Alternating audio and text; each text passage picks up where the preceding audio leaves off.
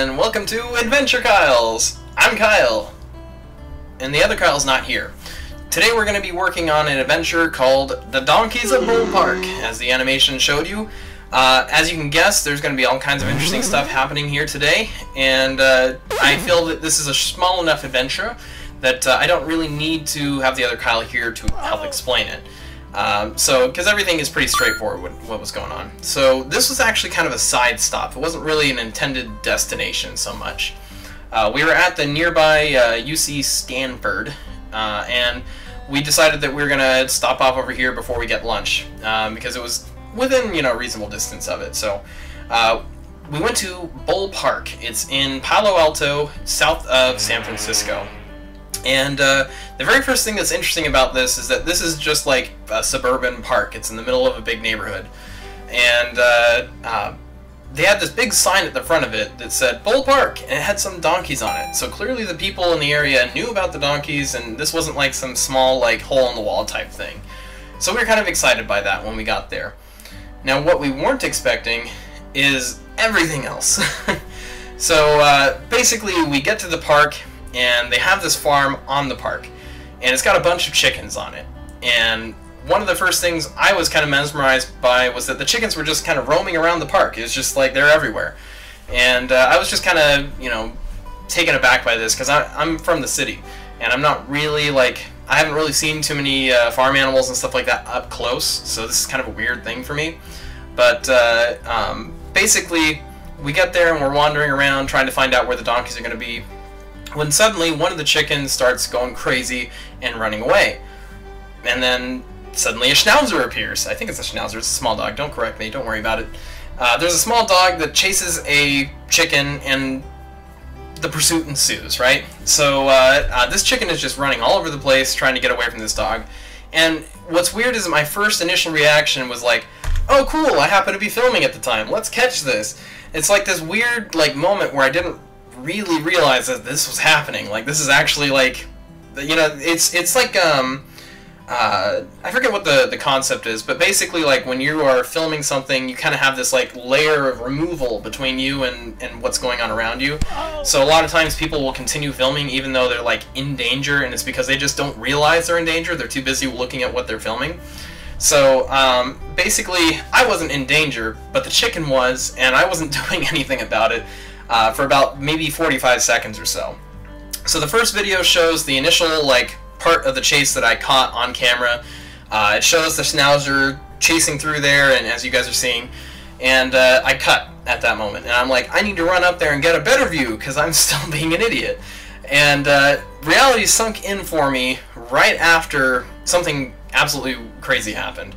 The schnauzer is still chasing the chicken down the path, and then suddenly the chicken just jumps up and flies over the dog and goes the other direction, causing the dog to skid out and all that kind of stuff. But the moment I saw that, something clicked in my head and I realized that chicken is actually in trouble, because it's doing some pretty ballsy, very, very dangerous stunts there, trying to get away from the dog. I mean, the dog could have very easily just, boom, collided with him in midair, and that would have been it. So the chicken's getting desperate. So at that point, it's like, cut the filming, we have to go into action here. So me and the other Kyle both get in gear on this one, and the other Kyle, I think, tries to chase after the chicken, and I chase after the dog, because I'm thinking, get the aggressor out of the situation. I actually don't remember who was...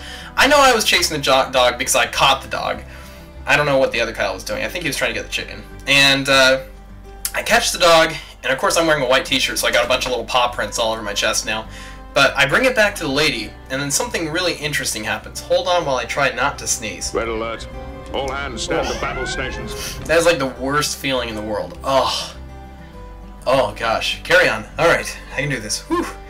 Okay, so I bring the dog, I was going to say chicken, the dog back to the lady who lost it, and I, handed it back to her, and then she got mad at me, which is weird. I thought I had nothing to do with this other than trying to get the dog out of everything. And she explained to me that because I was standing out there, the dog wanted to come meet me because it's a people person, and that I shouldn't have gotten in the way because if I hadn't been there, it wouldn't have tried to chase the chickens because it got distracted by the chickens. Blah, blah, blah, nonsense, nonsense, nonsense. Basically, she was grasping at straws to try and explain the situation, and that happens a lot, so I wasn't really worried about it.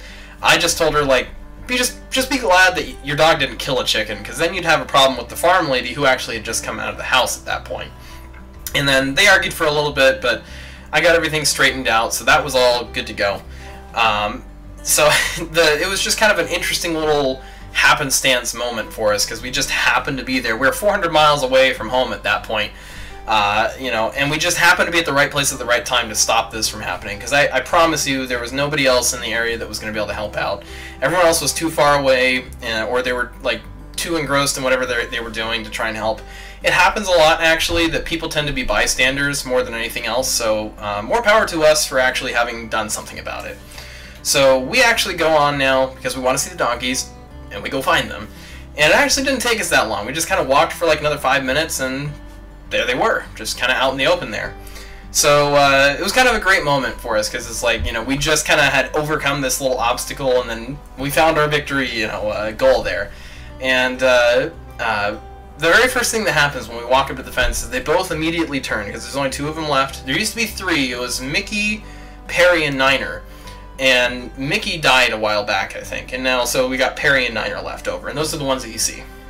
And I think it's Perry that's the one that's based on the Shrek character, or the other way around, that the Shrek character is based on. So, the very first thing that happens is they both kind of simultaneously turn to us, and they're like this, and they walk towards us. And I was kind of like, this is cool, they're coming right up to us. And so I'm like filming the whole thing, and every time I watch this, I think I know exactly when they're going to stop getting closer, but they just keep getting closer and closer and closer, until they're like right on top of you. So it's kind of like a neat little shot for me. Now, I was too engrossed in trying to film to actually pet the donkey, so the one that you see petting it is the other Kyle. And lucky him, because that was the only opportunity that we had the entire time that we were there to try and pet them. As soon as they realized we didn't have any food for them, they just left us alone. Like, it's funny, we have like I think we have a video, I'll put it up there if I can, that shows us trying to like call the donkeys like they're a dog, like we're whistling at them, like that kind of stuff. And it's just kind of like a hilarious moment for me, because I realize, like, I'm trying to whistle to a donkey. Like, how many people have had a chance to do that, you know, try and call a donkey over like that? It may not seem like it's that significant, but for somebody who's, like, lived in a city his whole life, you know, in suburbia and all that, it's just kind of like a weird moment. It's like when we were doing the ostrich thing. That's another adventure. So, overall, this was a really fun thing for us to do. I'd recommend doing it if you're in the area, or if you happen to be passing through Palo Alto, because it's just, you don't know how long you're going to have a chance to see these donkeys and kind of get like a moment of like cinema history, you know, with you. And at the same time, you know, I wouldn't say drive 400 miles to be there, because we didn't even do that. We were there for totally other, you know, different reasons. And it was worth it, though. It was a lot of fun, and I'm very glad that we happened to be there to stop the whole little chase thing going on there. So, you know, definitely take a chance to go out there and see things and have some fun, or just like go to your own like petting zoos or whatever, you know, farm and just kind of explore and stuff, because that's what this is all about. Just trying to get people to kind of interact with their communities, and you know, maybe you'll also be there to help stop something bad from happening. So. That's really all I have for you today. This is a really short adventure. I imagine it'll be like 10 minutes when I'm done. So as far as adventures go, that's like really the target time is like 10 to 15 minutes. But yeah, keep hanging in there and you know, follow along to what we do, because we have a lot more coming for you. And I really hope that we can have more of a like, you know, regular schedule for uploading and putting new videos up for you. But you know, school gets crazy, life gets crazy, stuff gets in the way. You guys have all heard it before from other people, so hang in there, and more stuff is to come. So that's really all I got for you today. Really, I'll just see you guys in the next adventure. Until then, adventure is out there. Oh, is that copyrighted? I shouldn't have said that. Oh well.